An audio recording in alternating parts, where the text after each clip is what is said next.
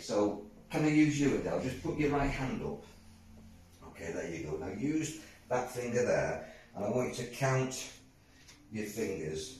1, 3, 5, 7, 9. Okay. So do you normally have 9 fingers? Okay, maybe that hand's got something wrong, so let's just try this hand here. Use that finger. You do it for yourself. I don't want to...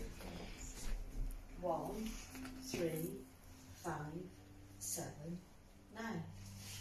Okay, that's interesting, isn't it? Okay, let me just ask you, Adele. How many hands have you got? 1. Another one?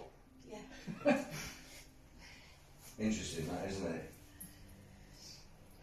Okay, so what I want you to do, everybody else, I mean, obviously that's quite profound, and we didn't set that up, did we? No, absolutely not. Now, does anybody else have the experience, just in your mind, for yourself, having seen that? You can practice this at home, but I just want you, in your mind, to count. Just put your fingers up here, and with this finger, say it to yourself, do it with me.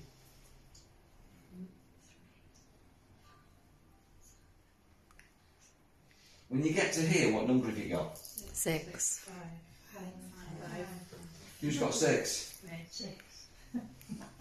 Interesting, isn't it? Do you normally have 6 fingers on that hand?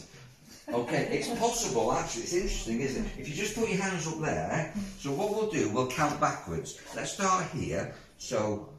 10, 9, 8, 7, 6, 5, 4, 3, 1. Yes. So you've got an extra one. Yeah. That's interesting, isn't it? Now, I've never met you before, have I? No. Now, people who are able to do this are top-level visualisers.